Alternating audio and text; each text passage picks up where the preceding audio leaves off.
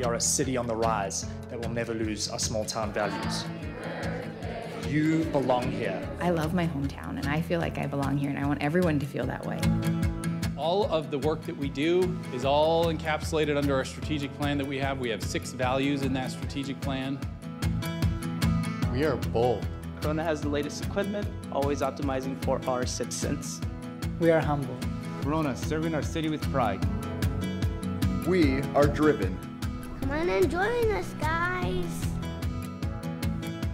We are honest. I am planting some trees, and I'm 100% having fun. We are kind. You're happy today, huh? I'm so happy for you. We are a team. Hey, we love it. Thanks for coming, everybody. Good evening, everybody. At this time, I would like to call the meeting of the Parks and Recreation Commission to order. Individuals wishing to address the commission are requested to complete a speaker card and deliver it to the Parks and Recreation Commission secretary right over here prior to the item being heard by the commission. Please do observe a 3-minute time limit for communications. Once called to speak, and please state your name and city of residence for the record. We'll go ahead and get started with the Pledge of Allegiance. Vice Chair Bass, would you mind leading us in the pledge tonight? Please stand. I pledge allegiance to the flag of the United States of America and to the republic for which it stands, one nation, under God, indivisible, with liberty and justice for all.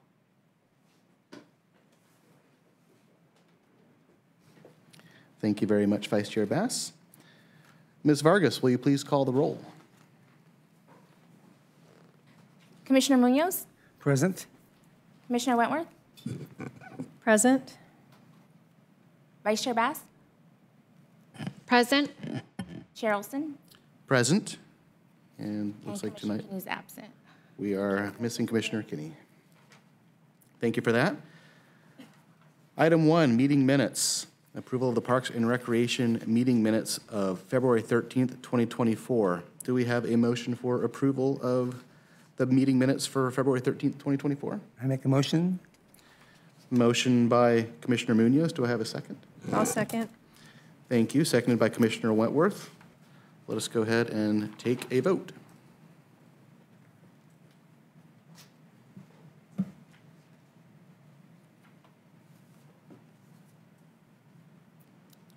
Chair Olson?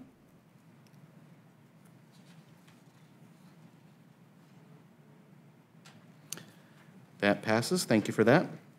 Item number 2, consent calendar report. Developer impact fee fund balance bond repayment for January 2024. Do we have a motion? I'll motion. Thank you. Motion by Vice Chair Bass. Do I have a second? I'll second. Thank you. Seconded by Commissioner Wentworth. Let us take a vote.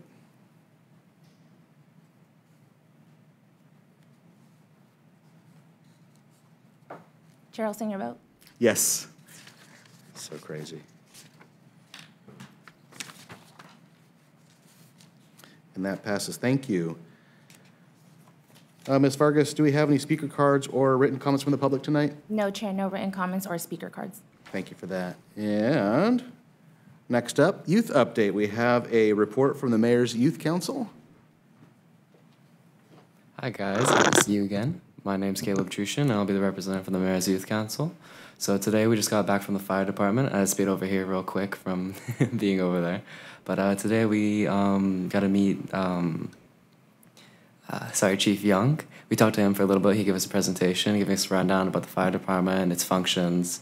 We got to learn about individual stations, individual roles, and really how important the fire department is in prevention from not just fire, but medical safety, homeless, and all sorts of things. We also got a couple little badges. It was fun. We also talked about the youth program. So it's a lot like the Police Buddies, but they're called the Explorers. It's a new program, and yeah, so you can see it on their website. And that's really all I have to report. Thank you.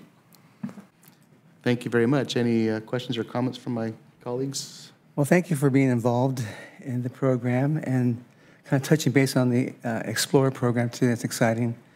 I was a scout, but never an explorer, so hats off if you joined that faction of the youth group. What was the best thing you learned today about the fire department? Honestly, the best thing I learned is not specifically like what they do, but statistic about them, that most calls they have aren't about fire. 70% of their calls are about medical, that they are always the first responders there. And so it's good to learn that they're double trained in paramedics, not just fire. And so they're kind of the most well-rounded individuals we have as first responders. Thank you so much. Thank you. Mr. Wentworth? Well, thank you for sharing. Commissioner Munoz took my question, so we'll just leave that fun fact right there. Thank you. Commissioner Bass? Thank you for being here tonight, Caleb, and for your update. So how can someone join the Explorer program? Do you know? Kind of. So I was asking because my little brother wanted to be a firefighter when he's older, so I was kind of asking him a couple questions. The chief just kind of said, just look it up on our website. It's pretty easy to follow through on the Corona Fire Department. Okay. And also their Instagram as well. Okay, great. Thank you. Of course. Yes, thank you for the update. That was, in fact, my question too, and very impressive that they do have to be dual trained and they have to be decent cooks as well, right? They got to take care of each other 24 hours a day. Thank you very much for the update. Okay. Discussion items. Item number 3, community service report. We have a report by Ms. Finch. Thank you, Chair Olson. So we have our monthly community services report for you today with our updates from the Recreation Services Division as well as the Facility Parks and Trails Division.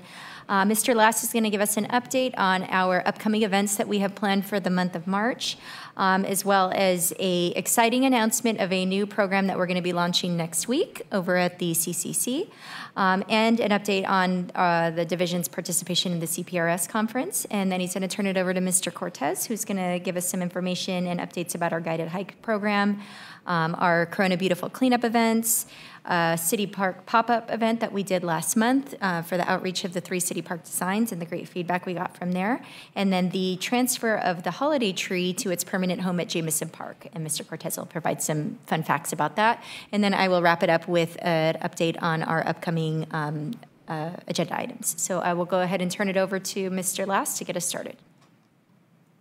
And thank you, Ms. Finch, and good evening, commissioners. Spring is in bloom, and there's plenty on the calendar in the weeks ahead here in Corona. First, I'm delighted to invite you all to the Senior Center tomorrow at 4 p.m. The Corona Art Association, with support from Corona Rotary, Santiago High School Interact Club, and the Santiago High School Art Club, are going to be unveiling the 50-foot mural that they are gifting to the city by local artist Lori Alcon. So super excited about that. I think it's going to be really stimulating, really colorful, and it's been great to see our participants engaging and seeing the work unfold before their eyes there. Also this week, we'll be doing No Bake Pie Day on 3/14, so 3.14 and a whole bunch of other numbers there. So celebrating Pie Day after school there, you can get involved and make a little sweet treat to take home. On 3/15, we're going to be doing our adaptive program, St. Patrick's Day Social. These have been an absolute hit, and everyone's so glad and to see them come back here. On 3/15, we also have Kids Night Out. So if you're looking for a little adventure as a parent to have your night out, you can also swing by the CCC. We have an amazing program. Just make sure you sign up for that in advance. This weekend, Corona Beautiful will be Arbor Day at the Historic Civic Center. So there'll be all kinds of great plantings as well as information from Moses and his team. On 3/16, CHIPS is also going to be doing a historic walking tour, so you can get a docent to guide you through the Historic Civic Center and learn more about it and its unique architecture and features. And you can actually sign up for that on their social media page. The Inspire event, that's actually a carryover, so just ignore that one. We'll move on. 3/16 at the Senior Center, we have a trip to La Brea Tar Pits and the Norton Simon Museum. 3/23, guided hikes, wildflower expedition, so all those beautiful blooms, learn more about those. On March 23rd and 24th, utilities will be hosting their household hazardous waste collection at City Hall. This is actually an event I really look forward to as someone who likes to do home projects and has weird things laying around in their garage. So you can drop those off and make sure those are safely recycled there. And then as you're planning ahead for the kids, spring break is coming, and our Kids Club Adventure Camp will be open here at the Vicentia Activity Center, so make sure you sign up for that. So to learn more about what we're doing, as well as all kinds of great things that are happening in the community, be sure to check out our calendar page on the city website. All right, new for spring, and in response to some outdoor weather conditions, both hot and cold, we're pleased to pilot a new indoor pickleball open gym at the Circle City Center. Residents are encouraged to come out and play the fastest growing sport in the United States. Pickleball is a paddle sport that combines many elements of tennis, badminton, and ping pong. Many players enjoy the social aspects of the game and the benefits of regular physical activity. So nets and lines are provided. Please bring your own play equipment, and it's going to be $3 drop-in every Tuesday from 8:30 to 11:30, and that's starting next week. We actually did some striping and testing out our equipment today, and it looks really cool. So I think folks are going to have a lot of fun with that. All right, 2 weeks ago, city staff attended the 3-day California Park and Recreation Society annual conference in Palm Springs. Pictured left to right, we have Rigel Carr, our program coordinator for special events, Paula Munoz, resident, myself, Commissioner Munoz, and Karen Stevenson, our recreation supervisor. We had an amazing keynote from celebrity Baratunde Thurston, who hosts the dynamic PBS show called The American Outdoors. We attended information sessions and presentations on a variety of topics, including programs, parks maintenance, and even some new technologies. The exhibitor hall was jam-packed with sample playgrounds, park equipment, and products, as well as some cool digital solutions. This year, over 1,300 participants attended, representing nearly 500 different cities, counties, and special use districts. We also had the opportunity to check out the new downtown park in Palm Springs there, which was designed by Rios, who is working on our own city park project. So really cool to see that in operation and what their unique take is there. And that's actually pictured there. And of course, we are proud to represent Corona and apply some of the things we've learned in the year ahead. With that said, I'll go ahead and pass the mic over to Mr. Cortez, our Facilities, Parks, and Trails Manager. Good evening, Commission, and thank you. I have a couple updates for you from the Facilities, Parks, and Trails Division. First off, as Mr. Last mentioned, our guided hikes, they've been really successful, and we just really want to highlight them. They've been very well attended. We've had 4 of them so far, and 64 participants. Every single one has had a waiting list. So everybody has been, trying to get in on them, and we're trying to keep them updated. Hey, if you didn't make on this one, try and make on the next one. As we're getting into spring, the Rangers have put together a really awesome program. So they're going to be talking about flora and fauna. You're going to start seeing animals out there. So they're going to start talking about some of the animals you might see as, they're coming out of hibernation, and obviously snakes and things like that. So they're going to start talking about some of that stuff. Our next one, as Jason mentioned, is April 27th. We have one May 18th, and then June 15th. So, and June 15th is your reptile one. So that's where we're going to start talking about some trail safety, making sure you don't step in the bushes and, encounter a rattlesnake or something like that. So yeah, it's really been a fun program, and I'm so glad that it's been successful. It's one of the fun things that we get to do. Next was our Corona Beautiful cleanup that we did on 6th Street. This one was unique. It was our kind of first big street one that we got out on a bigger street, and we started at City Park. So we met there. We had everybody check in, gave them some donuts, and then we had this kind of like moving sweeper train, kind of similar to how you see Caltrans. You got the street sweeper in the back and then some trucks up front with their lights on, and all these volunteers just picking up trash, cutting weeds, raking, picking up branches. And we actually made it all the way from City Park all the way down to Victoria Street, because there's a lighted crosswalk there, or one of the crosswalks that lights up. We crossed there and then came back and made it all the way back to the park. So we hit both sides. So, we're between both sides, that's a little over a mile worth of cleaning up that we did. So it was really fun. The volunteers got to do something a little different other than just staying at one site. So we were moving the whole time, and it was really fun. So, and it was fun for the team to get out there too and try something different. So we have another street cleanup coming up I believe it's November. We're going to be back on 6th Street again on the other end. So hope to see you guys out there. And then this weekend we do have our Arbor Day event. So we'll be doing some tree planting. We got some plants that we'll actually be planting in the demonstration gardens around the City Hall parking lot as well. And we'll have our March Mulch Madness. So if people want to come by and get a scoop of mulch, we'll hook them up with some mulch and fill up the back of their truck. So come out and get your mulch and put it around your yards, especially for spring, kind of help keep those weeds down. Next was the City Park Pop event. Again, another super exciting event. I know some of you guys, I think everybody was there, but it was just a great event. It was really nice to get those feedback. And again, having those models there just really kind of brought the project to life. So being able to get that feedback, being able to kind of move things around, see trees, kind of see things in scale, and especially being at the park, you could see the actual elements and then kind of look around the park and see where they were going to fit in. So really great event, a lot of great feedback. We collected over 104 surveys. So next, Rios is actively working on that, and we'll be working on some final design concepts that will be brought back to next month's meeting. So we'll have some very exciting renderings to share with you guys. So that'll be a great thing next month. Lastly, I know I brought this one a while ago, the tree up at, that we had for the holidays. It's finally made its permanent home at Jamison Park. This one will live. It's not going anywhere. We're going to make sure we take care of this one. We've got the contractor that we bought it from and did the planting. They're going to maintain it for us.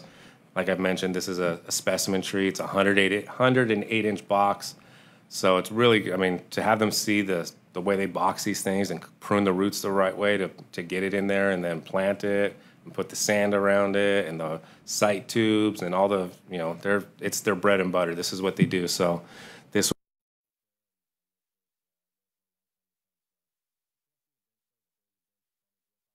And so in the evenings, it'll actually provide shade on that bench. So that was kind of the theory behind it. So with that, that's all the updates I have for this month for the Facilities, Parks, and Trails Division. And with that, I will turn it over to Ms. Finch to go over some upcoming agenda items. Thank you, Mr. Cortez. So a few items that we have coming up on the agenda for both City Council and the Commission are, first off, our spring financial workshop for City Council is going to be on March 28th. We have two updates that we're bringing back to the Council. The first one is an update on the special events enhancements that the Council had requested last year. Actually, it was November of 2022. The Council provided direction to go big on events for the 3-year period, and we're going to be giving some updates on some events that we have in mind for the year 2 implementation of that, along with the budgetary ask associated with it. There's also an update on the Urban Forest Program, just to provide some highlights on the work that's been done for year 1 and year 2 year to date, as well as a budgetary request to maintain the program moving forward. And then moving on from there, for the next commission meeting on April 9th, we have planned to bring before you both the operations plan for City Park as well as the final design concept. I know we were originally hoping to bring that to you for this meeting in March, but there were, the Rios team needed a little bit more time to work through the feedback that they received and really make sure that that final design concept is done right. So we're planning to bring that back to you at the next meeting. And then in the May meeting for Parks and Rec Commission, we were going to be bringing an update on the CIP items that we have planned for fiscal year 2025. And then last but not least, another City Council update. This is a continuation of updates that they've been receiving on the Performing Arts Center feasibility study. They received the Phase 1 update back in November, and this is the continuation of that with the Phase 2 update on that final study. And then once we have some information to share, we'll be bringing that update back to the Commission for your review. So that concludes our presentation. We'd be happy to answer any questions. Thank you very much. Ms. Vargas, any speaker cards or written comments for the public on this one? No speaker cards or written comments. Thank you very much. We'll take comments and questions from the Commission. Commissioner Munoz. Thank you, Mr. Chair. I have a couple of comments and a few questions, if you bear with me a second. I'm looking forward to the Senior Center Current Art Association mural unveiling. It's a mouthful. But I'm hoping that it really inspires it provides a spark in our elder community, which includes me, and also inspires our Corona community to want to see more murals in our parks and our open spaces. And besides art, it'd be nice to have some sculpture interspersed throughout the city. So things to look forward to in the future because of this mural that went in, actually 2 now. So also, the guided hikes, wildflower expedition, that really pulls my heartstrings. And I started as a scout when I was 12 years old, and hiking really led me to learn the outdoor code and 4 things that really led to you become a better human in our society. And can you work with the community, you work with the environment, and the environment works with you also. So That's the best thing I can see with guided hikes. And now when they're educational, that's even more fantastic. So high five to you, Moses, on that. I can recall a couple years ago that you were with your family on a hike, and I was there too, just watching your family interact and having fun, and that was pretty cool. I like that. And the Kids Club, what type of activities are they going to have at that particular event? Oh, all kinds of great things. We run the Kids Club after-school program, much like our camp, where we're going to have rotations and different things to choose from. So we'll have arts and crafts. We'll have, music and entertainment, and of course, sports and free play, and just running around and being a little free there as part of the break. Right. Music, instruments, drums, guitars, or. I know they like Rock Band, but we could probably benefit from some real instruments there. So I think a few people that might be able to help us out. Really? On the indoor pickleball courts, I was wondering, maybe Michelle can answer this best of all. How does playing on a basketball court, how do people react to that type of playability? Well, the gym is a wood surface. So a wood surface is going to be a lot faster than the concrete. So I think when the indoor pickleball courts, when you go to a private facility, they use the same types of materials you find on outdoor courts, so it slows the ball down and your feet down with some tackiness. But it's on a wood court, so it's like playing basketball. So you're safe in your footing because you're on a wood surface, but the ball is going to be a little faster. Unless you're me. I mean, I played with Michelle and two firemen, and I just kind of fell over against the fence, and pretty embarrassing. No, we're going to get you the right shoes. You got to have the right shoes. That's the key. You can't. That sounds good. You got to have the right foot support, otherwise you fall over. You did great. You did great. At the CPRS event, I had a fantastic time. I was busy, and educational sessions, everything you talked about, Mr. Lass, about the event was fantastic. It was more than just hobnobbing, really just interacting with people, vendors, and asking them about play equipment and courts and grass for soccer fields. And it's really exciting. You really learned a lot. I walked away from learning a lot of different items to bring back to our community. I'm hoping to see what happens now with Corona when we bring all that back into our backyard. So bear with me a second. I mentioned about guided hikes being a staple of my life, and so I find that very exciting. So I can't wait to go on one of those hikes. I might be last on the waiting list, but eventually I'll be there. I'll do my own hike. The Corona Beautiful events are fantastic. I mean, you interact with the parents and the families and the kids. And at the last one we had here, the LDS Church was really involved that day. There must have been 40 people there from the LDS Church. So high five to that church for being very active in the community. On the City Park pop-up event, I had the opportunity to be there, and I won't say which plan I like the best, but I like the Corona Crown the best. So we'll see. I've heard that people like number 2 the best, but we'll see where it goes with that. Anyway, it's the community that really has to voice their opinion and share their thoughts, because this is really their park, and their activities and their dreams will come to fruition in our new city park. And these last another 110 years. So I can't wait the next month to see what's going on with Rios' plan. And then Jameson Park, I had an opportunity, Moses, to drive by over the weekend and see the park and see the tree, and it's glorious. So hopefully it does survive this time, and I'm sure it will. Your heart's in the right place for that. One thing I'd like to see maybe happen would be the addition of 2 more benches. That way you create a little space for people to interact. And the view from those benches is phenomenal, looking back over the city and looking at the mountains in the background. And right now they have snow, so you can really interact with the snow. It becomes a musical experience for me. And also maybe a QR code to explain what happened with that tree, where it came from, how tall is it, how old is the tree, how it got to the park site, why it got to the park site, how it's watered, how it's maintained. And that's my point there. I was wondering, too, is there some type of plan that where you would take away some grass from around the tree, or some sort of ground cover shrubs that interact with that type of tree? So the Landscape Center actually recommended us putting some mulch around it, and then maybe removing some of those rotors from it to not overwater it. Right. Yeah. There's a park in Irvine that we're redoing, and the trees are totally overwatered, and the basins of the trees are just flooded every day. I mean, it's like 3 inches thick of, deep of water, and the trees are drowning in it. And we really can't drown this tree. And lastly, I was wondering if the commission will have an opportunity to hear more about the urban forest and receive an update on that. You know, council's getting an update. That'd be nice if we too can get an update on that. Yeah, we'd be happy to bring you an update and kind of give you a recap of what we've done the last 2 years since we implemented the Urban Forest Management Plan and provide you some fun facts. Great. Thanks so much. Yep. Thank you, Commissioner Munoz. Commissioner Wentworth. Thank you. I'm really excited to be at the mural grand unveiling tomorrow, so I'll be there, and that's going to be great. Can you go over the details for the Arbor Day event on Saturday? The time, how long the event's lasting, and what people will be doing? So yeah, so the event's from 9 to 11. Check-in starts about 8:30. We're going to have some snacks and some drinks for the guests as they get here. We're going to be planting. We're not going to have a huge tree planting event like we have in other times. There will be some tree planting. We're also going to be planting some native plants around the demonstration gardens, remulching a lot of the demonstration gardens. It's been a couple years since they've been mulched. And then there'll be some litter pickup, and then we'll have about a half a dozen booths. We'll have utilities there from water conservation.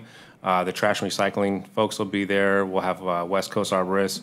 They're going to have some saplings and some handouts and some flyers. They're going to have a flyer on new trees and some flyers on mature trees on how to maintain them and care for them. And trying to think who else we're going to have on there. I think that was all the vendors we're going to have, right? Yeah. So those are the vendors that we'll have there. And then, like I said, we'll be kind of throughout the City Hall campus on the South Lawn doing the planting. We'll be done about 11. Okay, that's really great. That's really an awesome plan for Arbor Day. I really appreciate that. I know that we've struggled in the past to kind of come up with what we were doing, so this was really good. Oh, and lastly, I'm sorry. Yeah, most go ahead. important thing, 9:15 we'll have the a proclamation for the Arbor Day. Okay. So. I have an appointment actually in the morning, so I'll be coming late to that, but Okay. I will be there probably around 10:30. So, Okay. But yeah, wonderful. That's wonderful. And I'm sorry that I wasn't able to be at the street cleanup. I've been to those in the past when we do those large street cleanups, and they're just fantastic. And it's really fun to be able to see, like, after you do all that work, just the progress that you made and the changes that were done by the team there. So good job, and thank you for that. Thanks to the community for that hard work. I just wanted to know, I was kind of sad not to be involved in the CPRS, so I was just going to ask if the commission would have that opportunity in the future that we could attend at least one day of the conference for next year if it's local in that area. I just wanted to put that out there. So when I went to the one in San Diego prior and was able to go to a couple of the educational things, it was really helpful. And I know other commissioners go to this, so Ann had told us we would go to the Palm Springs, but that didn't come out, in here. I actually didn't know about it. It was too late. And Commissioner Munoz offered me, the free pass to get in during the vendor part, but I didn't want to go to the vendor part. I wanted to go to the education stuff for a day. So, Commissioner Wentworth, if I could chime in, one of the sessions I did sit in was with CPRS, and they were talking about advocacy.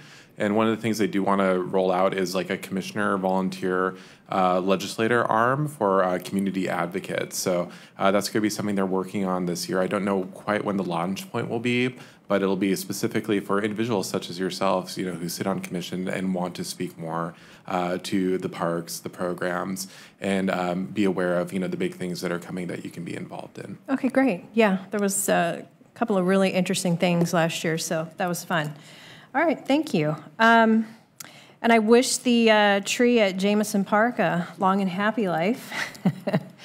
And Jameson Park, and that just brings up this thing. So, Mr. Lass, I counted 21 cars illegally parked tonight on my way to this meeting. I am wondering if we should not be renting the field like Chase Park or something to this group. They're continuously overparked. The street is too narrow to be parked on both sides, and they're parked illegally inside the parking lot. That's not counting. I just counted the street cars. They're all along the ring, and they're parked in the actual driveway to go in and out of the park on both sides. So they're illegally parked there, and it's just, the street's too narrow for all that. So I think they may have outgrown the field space that they're trying to rent from the city. So I think that we've gone through that for a couple of seasons now. Yeah, that's actually on the Facilities Parks Trail side. So we Okay. so we have an organization there. They were originally allocated one field. We're working with the coach right now to actually move the rest of them to Citrus Park. Okay. So there's some space there. So we heard the complaints about people illegally parking, and we had the rangers out there passing out warnings. So if they Right. continue, then we'll do tickets. But we're hoping we can alleviate that overflow over to Citrus Park. Yeah, we don't want to ticket them Yeah. because, ultimately they rented the space. Yeah. But they did this all last year. Yeah. And they did it in the fall. So every time I drive past there on my way anywhere in the evening, they have way too many cars. Okay. So their group they have more people than they need way more parking than what we have at that park. That's not their fault. No, they have So, yeah. So the plan's to get them over, get that other 2 additional teams over to Citrus. Okay, great. Mm-hmm. Well, that's good. The other thing I wanted to bring up is we had an email come to us as a commission from a resident requesting that we review the dog policy at Butterfield. And this resident specifically brought up the challenges that come with allowing unneutered dogs into a dog park. So I was hoping that you could bring that back to the commission next month for policy update and changes, because it seems like something that we should be talking about and I wasn't aware of. Yes, so we did see the email and we responded to the resident. We have forwarded that information over to Animal Control to evaluate that as well, because typically those types of policies fall under their purview, but we are continuing those discussions with them and we can give you an update on where that's going. Why would Animal Control have anything to do with the park policy? It would be a spay and neuter policy, which falls under their umbrella, so. But it's kind of that doesn't make sense to me. So I guess what I'm asking is, it's kind of the same thing as the park policies where you might put up a no skateboarding on the playground area. It seems to me it's that same kind of policy. So I guess I would think it's not really under animal control. It's more under the fact that we, as a commission and a community, haven't really thoroughly thought through the dog park policy at the park. So that's kind of where I was going with that. Okay. I was kind of, that to me sounds like a little bit of like, I appreciate that they could have some input to us, but I also feel like this resident brought a couple more issues there. So I feel like in that spirit of trying to review the policy, that really does fall under parks and it's not really animal control. We can get some guidance from our legal department on which department should be the appropriate one. We had thought that animal control would be the best fit for that, but based on your comments, we can reach out to legal and get some additional guidance from them. Okay. I mean, all right. It seems that to me that time is more of the essence since we're moving into spring, and I can appreciate the residents' concern about unneutered animals being allowed in our dog parks, period, just to have that rule that you don't have unneutered dogs in a dog park.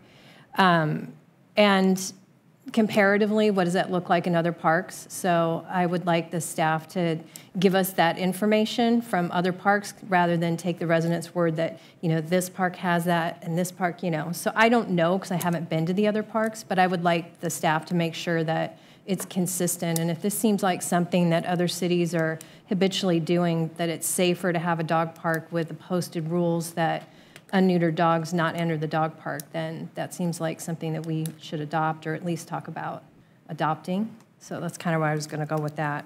So thanks. Okay. I think that's it. I know that we had another email come through from a resident questioning the safety and bathroom policy at the Circle City Center, and I was pleased to see that you responded and the staff responded. But if you could keep us updated if there was any new policy changes or you have more recommendations for keeping that area safe when the kids are there, that would be great. I would appreciate that. So, and that concludes my questions. Thank you, Commissioner Wentworth. Vice Chair Bass? Thank you for this month's community service report. I love to see how busy the guided hikes have been, so that's amazing work. And then actually on the Corona Beautiful cleanup, I see one of my students in there, so I'm super excited about that. And I was looking, so I think I might have asked this before, and I was looking at the website. Is there a certain, okay, so volunteers need to be at least 14 years old to not have a parent present, but if they do have a parent present, then they can be younger for the community cleanup. Yeah, we just don't want them dropping off a younger child and with no parental guidance and we lose a kid or something, especially being on the streets, so. Gotcha, okay. And then, okay, for the Jameson Park tree, is there by chance some kind of time-lapse video of that? Because that would have been really cool. No, I can see if they took photos. I know we took photos when we brought it to City Hall, but I don't know if they got any photos when they were planting it. I can ask the contractor if they took any, because sometimes they do put them up on their website as, just examples of work they've done. So, but that would be kind of cool to have a time lapse of it getting craned in and everything. Maybe for next year. That was all the comments I had. Thank you so much for the report. Thank you, Vice Chair Bass. Just a couple from myself. Okay, Kids Night Out. I'm sorry if I missed it, but this is a parent involvement, or literally the parents can go away and enjoy their night, because I'm in. It's just as much Kids Night Out as it is Parents Night Out. So if you sign up for that program, the kids, you can drop them off at the Circle City Center. We have a full fun night planned. We'll have pizza, games, all kinds of activities. They basically get, free run of the Circle City Center, which is kind of unique and special. And they can do, dodgeball and all kinds of great activities. And parents can just hop out across the street. We have some great, restaurants and dining and supporting our local businesses there. All right. I appreciate it. Thank you from the bottom of my heart, really. In terms of the Arbor Day celebration, what guided our decision to bring it here instead of one of the parks like it was previously? So we did Citrus Park the last couple years. We've pretty much filled that park with trees. And then we wanted to go to a sports park, but it makes it really challenging since we do hold it on a Saturday. That's the busiest day for the sports parks. We got all the leagues and soccer groups there.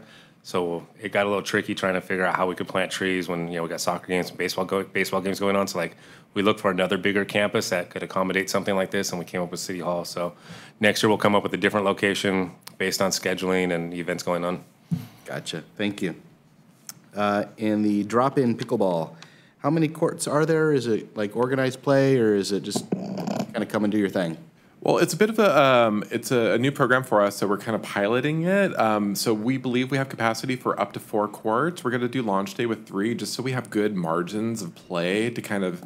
We're going to be doing a lot of observation, watching. The pickleball community is very vocal about the preferential courts, so we want to listen, and we're going to do some adjustment as the weeks go on to kind of fine-tune that. So optimally, we'd like to be running 4 courts, but we're going to start in our safe buffer zone there just to make sure everything's running smoothly. Like I said, staff are even this week doing testing with the lining, the net, the equipment to make sure everything is looking right. We're also going to have posted pickleball etiquette and rules. There's a certain code system you do with face up and face down paddles and all that.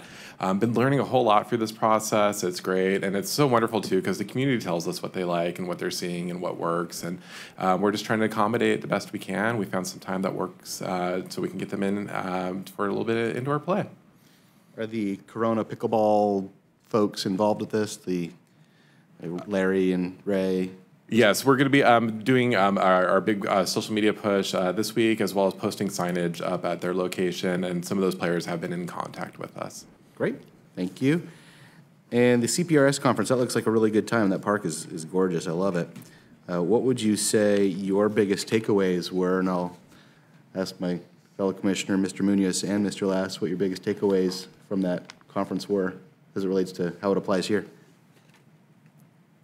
You weren't expecting a quiz, were you? I wasn't. I'm getting put on the spot.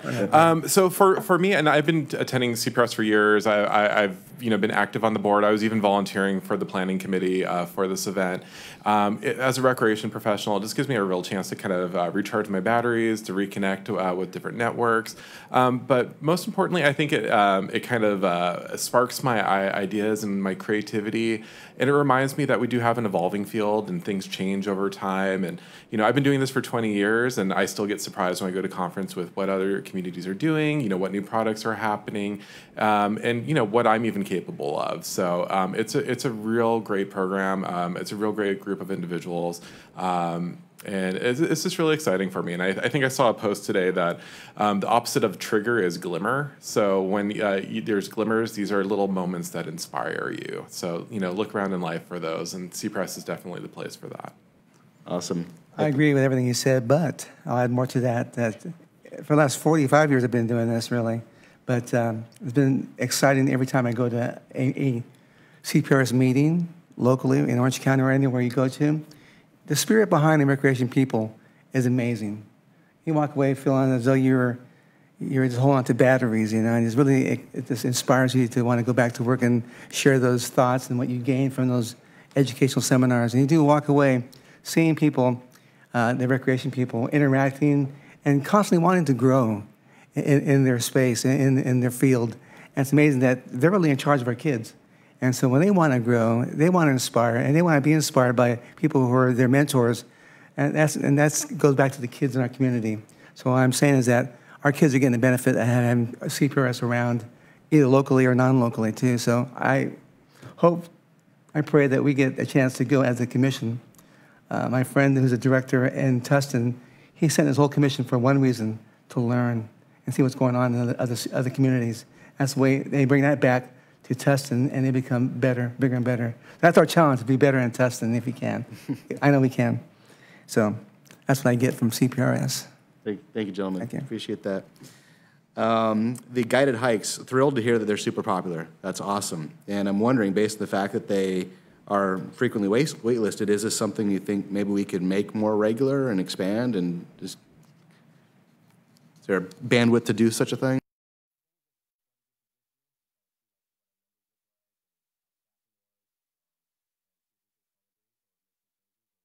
Do we add an additional ranger and maybe, allow, instead of, our cutoff at 20 or 25, do we expand it to 30 folks? So, see if we can maybe accommodate more folks on those trips. Awesome, thank you. Something for the cleanups, kind of along the lines of like a time lapse for the tree would be like a before and after. Would be kind of cool to see, after, especially like a street cleanup like that, where there's a big difference before and after. Yeah, it was fun. We like I said, we made it all the way down the street, or almost a mile round trip, and we filled up the truck with trash, leaves, branches, weeds. Leaving those on the street. That photographic evidence just speaks volumes of the impact. So that'd be something to be cool to maybe look towards. Wanted to comment briefly on what Commissioner Wentworth brought up about the spay and neuter policy, and I totally welcome the animal control folks as a subject matter expert to offer their input, but also this is something that is looked at and adopted by other cities. So I think that's where this body, to Commissioner Wentworth's point, could weigh in and offer us some insights as to what are other cities doing with this sort of thing, and are they also looking to their animal control or police departments to guide those policies, or how do they drive these policies? Would be helpful to know.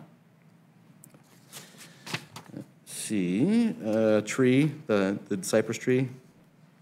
I love it. I really do wish it well. If you need some mulch, I've got an idea where you could probably get some this coming weekend. Unfortunately, I won't be able to come this weekend. I will be traveling out of state, unfortunately. But I trust it'll be a wonderful event. And to Commissioner Munoz's point, anything that is going to come before the council related to us, it would be great to get a briefing on it before it does go there as well. So that concludes my comments. Thank you very much for the report. Okay. Moving on. Next item, Sheridan Park improvements. This is exciting.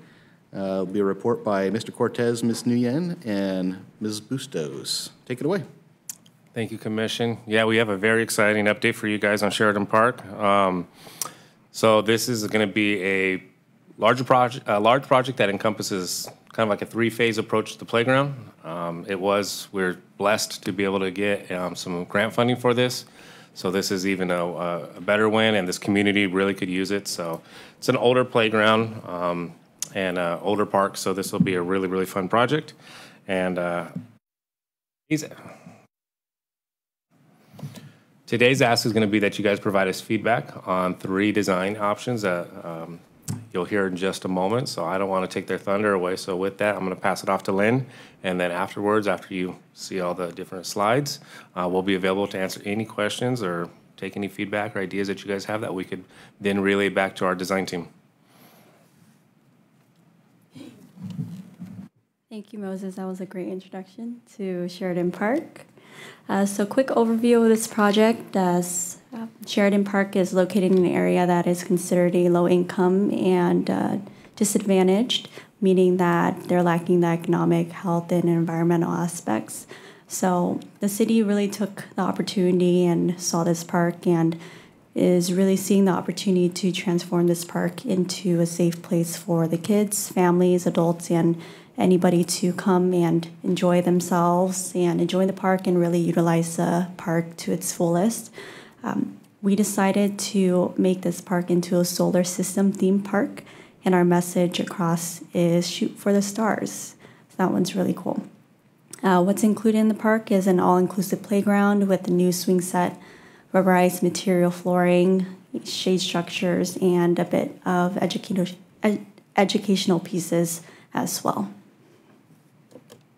So like what Mr. Cortez said, this project is funded entirely by the Community Development Block Grant, and this supports the community development activities to build stronger and more resilient communities. Some of these projects that this fund has done before are splash pads, senior centers, and other community facilities as well. And our sole purpose of this project is to really incorporate the accessibility and inclusivity and also incorporate fun aspects to the playground.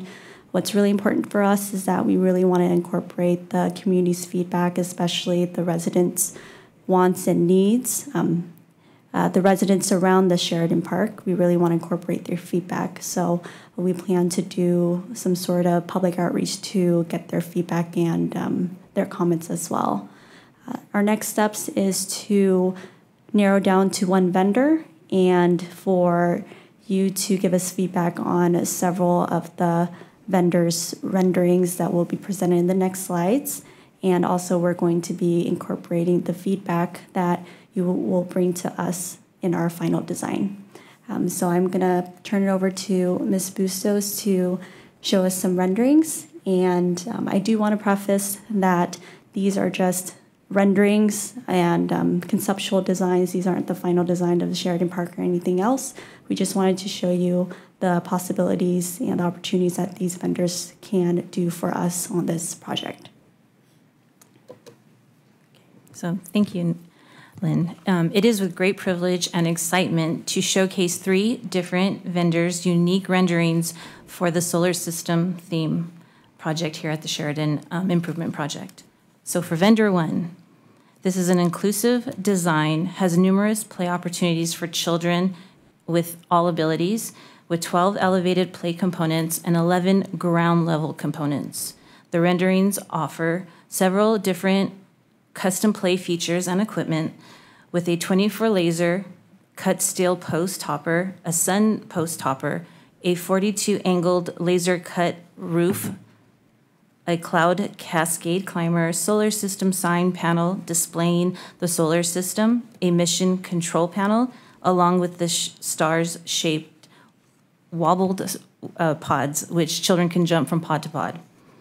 The structure has integrated shade, which is going to be connected to the actual play structures, a double swoosh slide, a whoosh winter slide.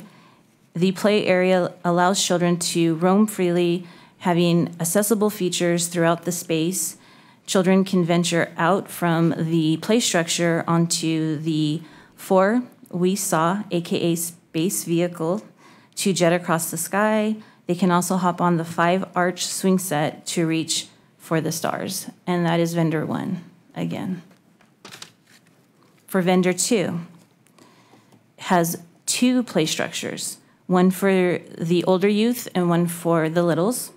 A Elted Guide signature inclusive play attraction, so kids in mobility devices can ride along as well. A generational swing, parents and tots can swing together. A therapeutic swing, kids that require extra support can swing with their friends or a family member. A dome climber with planet-like spheres to climb on.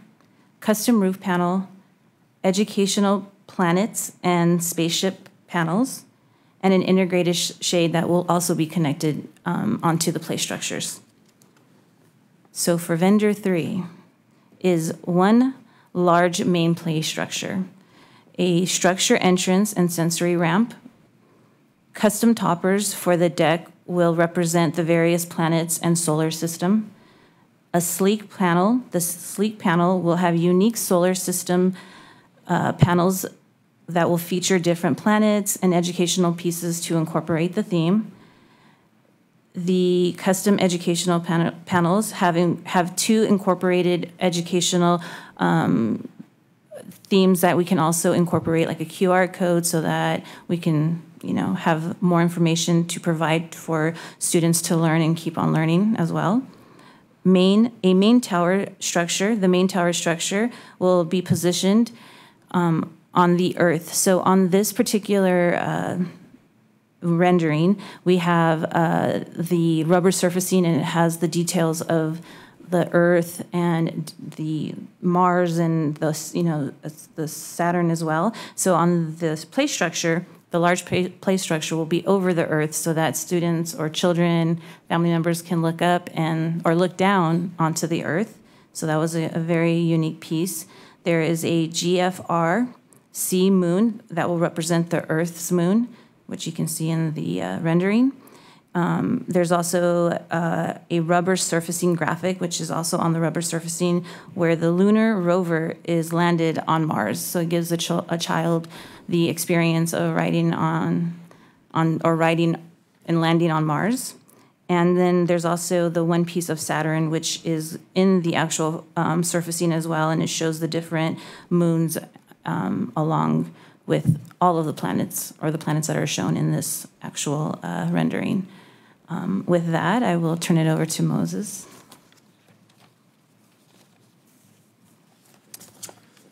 Thank you. Is it working? Okay. Thank you, Caroline and Lynn.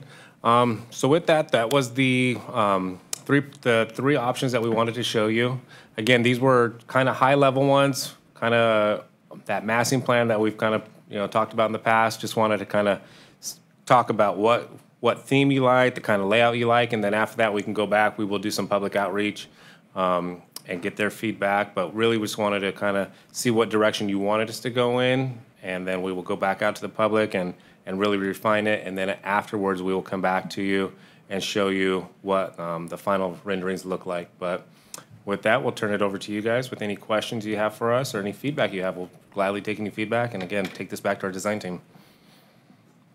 Thank you very much, Mr. Cortez and staff. I appreciate the presentation. Just a point of clarity in the ask, and we are picking a vendor, not a design. And then after this, the community will be presented with multiple variations of designs from said vendor? Correct. So these, so this is 3 options from 3 different vendors. So if you pick one of those kind of overall design themes, we'll go back with any feedback we get from you, as well as any feedback we get from our community, have them refine that. Maybe we want to add a panel here, or add another climber over here, or maybe reposition it just a little bit this way, just to kind of make sure we get the most function out of it and make sure that we're building something that the community really wants. And then we would come back with that. So that's what we're looking for today. Thank you very much. Will there be a community vote piece of this? There will be. So that's what the community outreach will be, is to get the community feedback and vote on it. Okay. Thank you very much. Welcome feedback and comments and questions from my colleagues. Start with Mr. Munoz. Thank you. Great presentation by Mr. Cortez, Ms. Bustos, and Ms. Nguyen. Thank you so much. It's good to hear about the feedback from the community. Once again, they're the key to the success of our park sites. Their needs and wants are needed. What was the budget on these designs? Carolyn, you had the overall budget, right? We were budgeted 700,000, but when we break it down, it's less than that. When you have to consider soft costs and demo and construction as well. So about $500,000, maybe 500,000. Give or take it. So, but that'll include the surfacing, the straight structure, and the playground itself. Okay. So working into vendor one, which at first I took a first glance Saturday at all three designs, and you get reactions to those design layouts just by the pictures and the renderings, and understand the renderings are just, that's all they are, renderings of possibilities. My third question, I guess, would be, or second question would be, do they all meet CPSC standards? We did include that, and we also wanted to make sure that, so this will be an inclusive playground, so it'll be this will be our first fully inclusive playground. Okay. So yes, it'll meet all those criteria. Okay. And the third or fourth question will be, are they all IPEMA certified? So that, we haven't gotten into the details of that yet, so, but we will, obviously there's a lot of criteria that is going to be in the block grant that we'll have to include in that scope of work. Right. So we'll include all those items as well. Okay. And the age group, I guess, for each one is 2 to 5 and 5 to 12? Okay. Correct. One thing I noticed on some of the playgrounds was that it appears to me that the guardrails could use more playful panels on those. Okay. Speak to the kids, and as kids are even sitting waiting for the turn to go down a slide, they could be playing on a play piece. And then I saw on vendor 2-3, but I'll get that in a second, they have a lot of panels all over the place, and that was kind of exciting to see that. On vendor 1, it appears to me to be more it fully captures the space theme on the safety surface. That's kind of the scene of stars and Saturn and other elements of our solar system. And is the surfacing going to be black, or is that blue on vendor number 1? So on there, they show it it comes out as a black, but it's gray. But again, we'll look at all those options once we get into it. You know, we can put usually they'll put the different colors in the rubber to kind of lighten it up or mix it. So we'll look at those different colors as well, because black is assuming, it's going to get really hot. Yeah, it'd be too hot to have black. And then on vendor number 2, well, on the rendering number 2, could you go to rendering number 2, please? Not vendor 2, but rendering 2. I'm sorry. Vendor 1, rendering 2. That one there. I guess CPSC standard would be the dimension between the play pieces and all. It's pretty critical, and that looks pretty congested. I want to make sure that we're aware of that. I know we are. I just want to make sure that we adhere to that CPSC standard.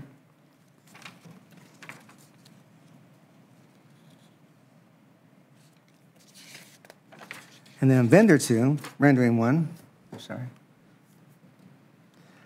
That looks like a lot of blue, like the ocean. It might be kind of monotone color. I'm sure we're going to explore multiple colors throughout the overall design.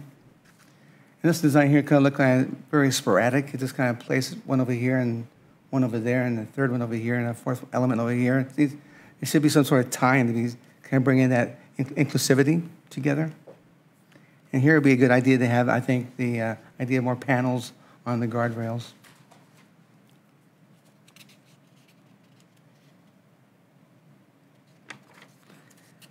And then vendor number 3, if I may. I like the idea that they have the lunar lander or Mars lander. That's kind of exciting. One thing I saw again was just too much, the color, I guess it'd be gold or mustard color. It seems to be too monotone there too. Some more playful designs going into the playability of the fluidity of the actual play surface would be kind of nice to see. I think also too the overhead structure on the bottom side there would be kind of nice to have some sort of mural on the bottom. If you look at rendering number 3, I guess it is, on vendor 3. You can see there for sure that underside belly there would be kind of nice to have some sort of artistic piece there.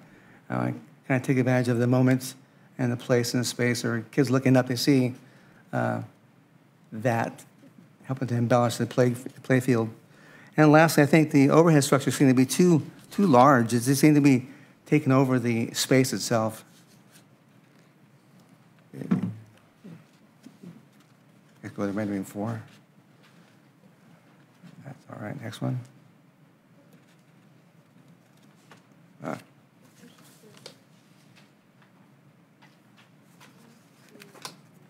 That one there, yeah. Seeing again, the overhead structure seems to be too massive. I was wondering, maybe break it up if possible and create some movement. They might want to think about moving the squares apart, so it's not really one straight row. It could be undulating of sorts, maybe. I don't know. It's worth thinking about. Those are my thoughts. Thank you. The shade structures for that area are for the swing set. So that area is for swing set, and there's one designated area for the playground. So we'll take those comments into consideration. Thank you. Commissioner Munoz, did you have an inclination towards any one of the vendors? Originally, I thought number 1 was nice, and then I got more closely on the screen here with number 3, and it addressed all the play panels on the guardrails. I like that. It's really, it gives a child a chance to play everywhere on the play piece, not just waiting in line, not just swinging, not just slides, but also the guardrails. We were in San Diego on Sunday with my grandson, and at that park there, they spent probably $1 million on their play equipment there. It was amazing. But the kids are doing one thing only, sliding. So slides are just like 10 feet wide by 30 foot long, and the kids are there by 90% of the kids were just there sliding, having fun, laughing, and sharing. It was all different age groups of kids, 2 to 5, 5 to 10. It was kind of neat seeing that. But $500,000, all you there wanted to slide on the slide. That was it. Forget the swings, forget everything else. Yep. So slides have their way of having fun. Awesome, thank you. So the slight edge to 3 for you. Yes. Thank you. With some massaging. Since we have the vendor 3 rendering page up, just let me clarify. The white portion is shade over the swing set. Is that correct? Correct. Okay. And then that vendor 3 has 1 slide or 2 slides? This is a really difficult way to look at this play equipment. I'm sorry. It's 1 slide. It looks like 2 slides, but then when I look at it on the smaller thing, I can't tell. So is it 2 slides? Okay, it's 2 slides. Okay. Thank you. And then, so vendor 1 has, in comparison, it's 1 slide. I want to make sure I'm not missing what's going on here. That's correct. 1 slide. 1 slide. Oh, no, there's 2 slides. You got There's 2 slides. Yeah. Okay, there's a smaller slide and a larger slide. Okay, so it's the same amount of slides. Got it. Okay. All right, well, with vendor 1, I would say that I think that they captured the theme more equitably with the solar system. I think that their play equipment and the colors that they're using and how they decided to design the rubberized material makes a lot of sense. It's very pleasing to the eye. I like that they have the large shade structure over the playground. By comparison to vendor 3, I think they have an inadequate shade structure over the playground. So there's that. I think that Commissioner Munoz's point about having the play panels in vendor 1 be more interactive with the kids, where they're spacing them, which looks like before both slides. It would make sense instead of just guardrails to have more play panels, and I would agree with that. I think those would be the 2 improvements I would make to vendor 1, and I'm leaning towards vendor 1 as what I would recommend. Vendor 2, I think by comparison, it's kind of lackluster. And I don't think the older kids' play equipment looks very inviting. I don't see enough there to do. Again, I prefer the busyness on vendor one. I know you said they might be a little bit too close together, but I kind of think about, you know, how the kids use the play equipment, and I liked how vendor one had things going on, whereas this one it just looks like, based on the renderings, unless you guys have better renderings, it doesn't look like there's much going on. There's no play panels. It looks like a ramp and a ramp and a ramp. And is there a large slide to the older's playground, or is it a small slide? It looks like a small slide from... It's a small slide. It's a very small slide. Okay. So I would take this one off the list because I don't think that this meets the needs of the kids that are in your play group, you know, from 6 to 12, 7 to 12. I don't think this design really does it. I don't think it captures it. So I would take that. That's why I would take that one off the list completely. And then vendor 3 is, it's interesting. I don't like the color scheme at all. I don't like the rubberized surfacing the way they did that. I think that they could have, for solar system, it kind of is a little heavy on the gold and the purple, and then the shooting stars. I don't know, it doesn't come together as well for me as vendor 1, but my thing is I do like the shade. So they're investing the shade structure over the swing set, and I don't think the shade structure over the actual playground is quite adequate enough. I think you can see in the thing it's tipped, and I think with the sun coming, I think it's going to offer very little shade, actually, in reality, to the play equipment. So I don't know that would be changed. My leaning is vendor 1 instead of vendor 3 with the modifications that Commissioner Munoz pointed out. I do like the play equipment on vendor 3, but only because of the shade. I'm not sure that the swings need to make... Well, it's hard to tell what the swing equipment... There's no rendering for that. It's just... There's no picture of that, is there? So if I remember this one correctly, if you looked under the shade structure, and Caroline, you can correct me if I'm wrong, I think this one included a couple of regular traditional swings. Mm-hmm. We asked them to put a baby swing in there, and then it had 2 of the ADA swings on the far end. Okay. Well, I like that. I think that having kids love to swing and they love to be on the slides. So I like the slides on this one as well. So those two, those are big attractions. They catch your eye, and I do like the shade over the swing set. That would be my suggestion. Would just be a more encompassing shade over the play structure. Okay. But your number 1 choice is vendor 1, correct? Yeah, it's vendor 1. Okay. Thank you very much. Did you have an additional comment, Mr. Munoz? I do. Caught me off guard by picking my choice. I really liked, again, number 1. Just hit you instantaneously that it looked nice. Again, the colors were very exciting, as Michelle talked about. It just all kind of pulled together, very nice colors and all. Whereas this one here, number 3, the color of the gold is just too much. They could change it again, like I mentioned, some more fluidity going on with the purples and things. They're nice contrasting colors. But I do like the play piece here. I like the fact that it has slides, 2 slides or more, and then again the panels. So if number 1 can have some sort of more interaction there too, I mean, it'd be nice to have all that. So I do like 1. Quick question. When the vendor produces multiple options for the community, would different color schemes be a part of those options?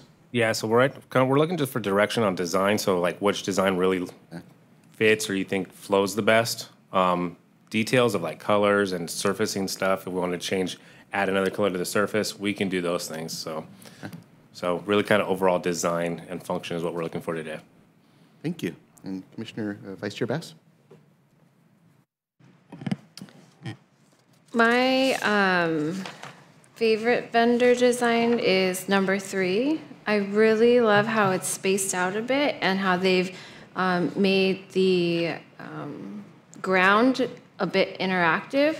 I also feel like they have the education pieces and components obvious. I feel like it's very, there's lots of room for imagination and play there. When I was looking at the shade with the shade over the swings, the moon, or whatever that is, the big circle under that pole, it made me think about those big swing type of structures where the kids can like go around in circles. So I don't know if that gives us more options for the swing play by having that shade. And yeah, I think the design on vendor number 3 is my favorite, just seeing like the creativeness in it.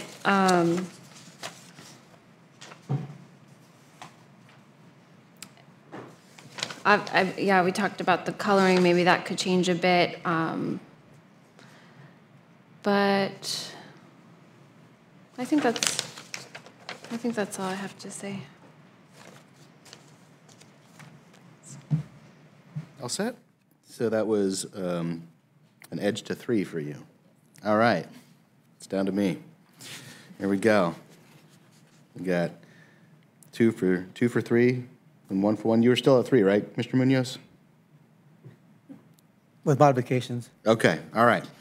And I like 3, but with modifications. I don't like that. I don't think that disc offers the appropriate amount of shade for the play structure, and that would mean that the play structure would change a lot. So that was my concern. I liked the shade in 1 because it really covered the play structure, and I could see 3 put their money over the swing set, but I'm like, I'm torn.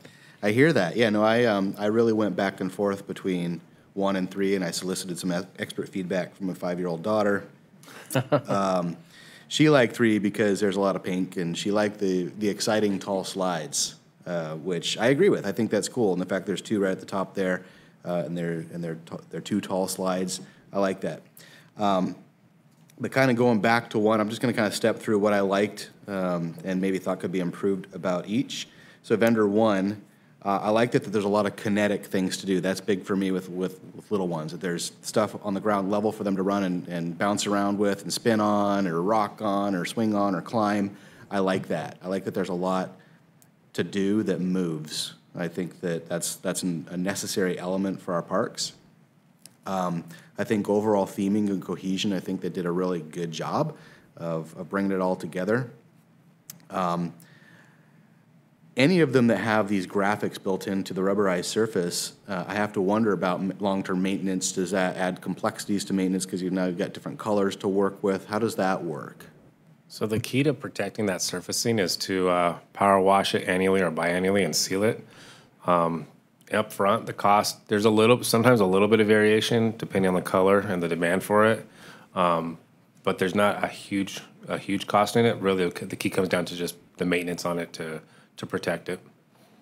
So when we go to, if there's a damaged spot in the red circle or in the yellow star, we're going to fix it with yellow. We're going to match it. Yeah. Most of these manufacturers have patch kits you can buy, so it comes with like a 10-pound bag or whatever, and you mix it up and trowel it in. So we would get, if it's black, black, red. So we just match it. And obviously, initially it's going to be a little bit brighter until it fades in. You can see the patch. It might stand out a little bit. But again, the biggest thing we can do to protect this is just power washing it and sealing it biannually. Okay, thank you. I also love the shade and the fact that it's large and covering the principal play structure. Like it's broken up. We've got some other playgrounds that have similar shade structures, and they work well and they hold up over time. I like that. I like there's lots of different things to climb, lots of ways to get up to the top. I think that's neat. I agree with Commissioner Munoz that there could be some more stuff to do once you get up there, right, as you're queuing up, so to speak, or just going up there and playing with those things and chickening out and don't go down the slide. But there's something to go up there and do. What I think could be improved is it's not clear to me, is there a at least from this rendering, it's not clear to me if there's like a tot, like the 2-year-old to 5-year-old, which section would that be here? It's all included in one structure. So for this one, it would be for all ages. I guess I'm missing the steps up as opposed to steps up? climbing something up. Let's see. I think it's on. Like, how do you get up to the slide with steps as opposed to climbing something? Okay, maybe I see something there. Okay, I got you. Yeah. Right, right. Okay, okay, cool. Thank you. Yeah, so those are my notes on vendor one. Vendor two, not getting a lot of love here tonight, but I do think it does have some pros. I like the accessible ride feature. I think that's kind of neat. I like the fact that it's got a lot of shade over everything. You know, there's shade over, there's two big shade structures, then there's the two in the middle that add some additional shade. I like that. I like that there's some variance to the swing types. And now that you said that about 3, I also like that about 3. I like the fact that there is kind of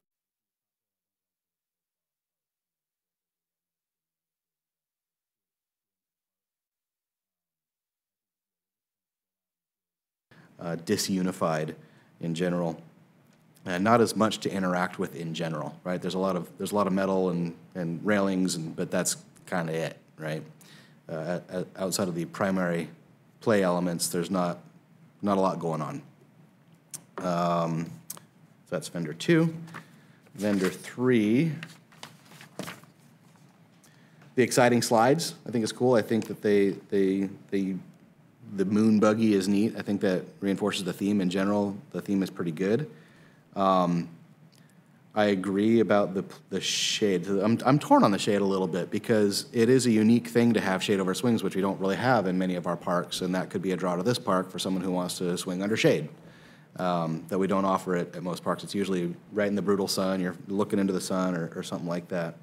I like the fact that there's a baby swing in this one. I think that that's needed, you know, in anywhere we put swings.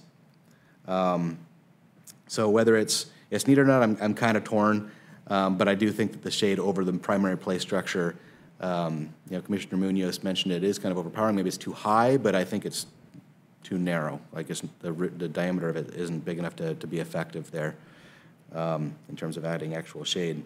The other thing that we've done on some of these, and I know this rendering doesn't show it, but once we get into actually going into full design, they'll typically face that, whichever way the park's oriented. For us, it's going to be south facing to cast the shade onto the playground. So they'll angle it to cast that shadow. So makes sense. Yeah, that makes sense. How wide is that? Sorry to interrupt.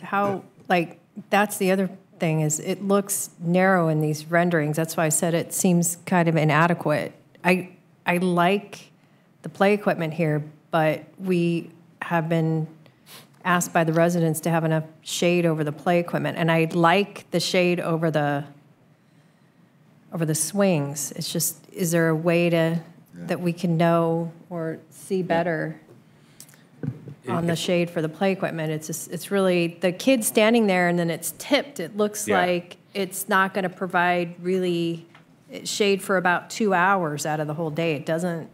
It's like hard to tell. Yeah, I mean, again, these were some really high-level renderings that they put together for us without going to a full design. If 3 was the consensus overall, then we could go back to them and ask them to refine these a little more. Obviously, we're going to do some public outreach. I know shade was one of the things that we said was going to be a standard at our playgrounds. So we want to make sure if we're going to build a shade structure that it's going to actually provide the adequate shade. So I'm sure Caroline and Lynn could work with the vendors and get some refinements, some additional information from them on the actual size and width of it, and come back to you guys with that information as we get further into this. And I agree with Commissioner Munoz about the shade over the swings. If we're going to do that, it would be nice to see it done in maybe a more interesting way. You know, maybe panelized or something like that. Add some airflow gaps, something like that. But I like the concept because it's unique in the park system. General feedback for all of them, shade. I mean, we talked about this a million times, and I don't see any shade for caretakers in any of these if that's part of the scope, or are we just talking about the play area proper? But shade for folks watching is a big thing too for me. Cardinal direction of slides. you know, we want them to not be facing the sun because the slides get hot when they face the sun, and I know that's not really depicted here, but when we go to the final design, I think that's something to consider. Asked about that. And to Commissioner Wentworth's point about being able to compare the attributes of them, they all kind of take a different spin on how they present their renderings, right? The different vendors. But if there was like a consistent plan view, at least between them, like throw the renderings in for sure. But if there was something that was kind of like, oh, okay, that's the slide, that's that element, that's that element, just from a, doesn't have to be pretty, doesn't have to be colorful, it could be line art, right? Just a plan view, just to make it easier to compare between them, element for element wise. That would be helpful in the future because I know we're going to be doing this a few more times, which is great. And with that, I think my edge, with 4 of us here, is for 1, but 3 is a very, very close second for me. Yeah, so you're welcome. Sorry, I would say exactly the same thing, is that it's just the shade is kind of throwing it, so I don't know. But I like 3 too, so both of them are really good. Okay. Yeah, and if we went with 3, I would encourage them to come back with maybe a different color palette for sure. Sorry about that. We can find ways to incorporate, as you mentioned, elements that you like from both. So the large shade for item 1 or vendor 1 with the color scheme, and then some of the more interactive panels. So that's definitely something that we can request from the vendor. They are willing to make some changes as long as it fits within our budget scope. So we'll communicate those adjustments and then go out for some additional public outreach. I was wondering, as a final point, on that shade structure number 3, if they could do it multi-leveled. We could definitely ask them if they can that might change incorporate that, yeah. It would change the feel of it all and cast different shadow patterns and all, too. So I might address that. And one more thing, Chair Olson, to your point about shade for the caretakers. So I think actually having shade structures, that would be an additional budgetary ask that isn't built into the project, but we can accommodate the shade for the caretakers with tree plantings. That's something that we are looking to do as we do more tree plantings within the parks, is make sure that we're putting those around some of the seating areas. It will take a little bit of time for those to grow in, but over time it will provide that needed shade. Yeah, for sure. And I mean, one of the things about the swing shade that I like is that is shade for the caretaker too, right? Because the kids need to be pushed. Trust me, a lot for hours at a time. So I mean, for my money, if it was 1 or 3, I would be happy if they incorporated the commission's feedback, and whichever one was more amenable to meeting the scope and budget. Based on our feedback, I would be happy with either 1 or 3 personally. Okay, thank you. That gives us any other comments from my colleagues on that? Okay. Did we fulfill the ask? Yes, you gave us the direction we needed to move forward with getting working with the vendor 1 and vendor 3, and we'll go back out to the community. Fantastic. All right. So we'll move on to the final item, commission members' reports and comments. We'll start with Commissioner Munoz. All right. Thank you. A couple of things I want to add is that I think Parks and Recreation is awesome. And I also want to congratulate somebody for being, we didn't know anything was happening until like a couple of days ago. So can you speak to that, Mr. Lass, about, is that too much too soon, or what? Am I embarrassing somebody? I see a smile over there, so not embarrassment, but celebration. Ms. Finch has been appointed as our Director of Community Services. Fantastic. Give her a big hand. Yeah. Exciting times. So, not to put that down, but Wizard of Oz. Not the same thing. We had an opportunity to go see Wizard of Oz, and it was fantastic. So Corona offers quite a bit besides recreation on the playground. It offers opportunity for being recreated, or not a word, getting into recreation with OBC Theater next door at the Historical City Hall. That was fantastic. We had purchased front row seats because we won them. Otherwise, I couldn't afford those. But it was just amazing. Just the scenery, the artistry behind the choreography and the voices and the kids interacting with the other mentors, adults, and it was just a fun time. So if you get a chance to see any OBC theater type activity, go see that. And then lastly, I want to say that I'm looking forward to seeing more murals in Corona, and hopefully the ones we have at the park that happened here last month, and the one that we'll see tomorrow at the Senior Center, or be just springboard to other ones in the future. So thank you so much. Thank you, Commissioner Munoz. Commissioner Wentworth? I'm just going to keep my remarks really brief, but I want to thank the staff for all their hard work, and really appreciate all the events that are going on, and you can see just the movement in the community. I hope that we can better publicize things and keep working in that vein, because you guys are really putting on fantastic programming. Arbor Day being a great example, but yet people don't know what to expect, and so getting that message out to the community makes it important and makes it a big deal. And we are now doing Arbor Day more successfully than we have in the past, and I'm recalling a previous Arbor Day at City Hall that was not well attended and not publicized and just no fanfare. To see this kind of move in a direction where, again, it's starting to become a signature event for the city. You're moving it in that direction slowly but surely, so that's wonderful. We've got the urban forest. We have a lot to be proud of for Arbor Day. So I'm hoping that we will just continue with that momentum. And just thank you to the staff, and congratulations, Mrs. Finch, on your new position. Thank you, Commissioner Wentworth. Vice Chair Bass?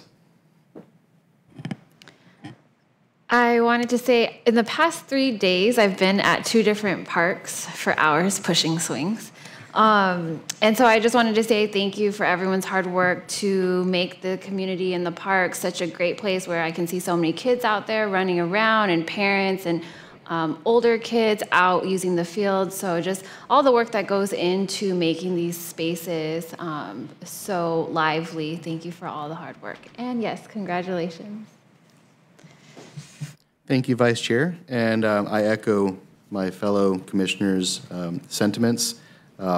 Terrific work. I love what we're doing with the parks. The parks are loved by our community. They're needed by our community.